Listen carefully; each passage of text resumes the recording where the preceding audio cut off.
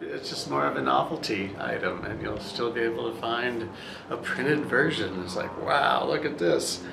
So, yeah, I think just in that way, that people still enjoy going to old newsstands or finding old bookstores or whatever, and that will continue, but it'll be more of a novelty. It won't be so much that you found this particular old book, it'll be that you found something that was done only on paper.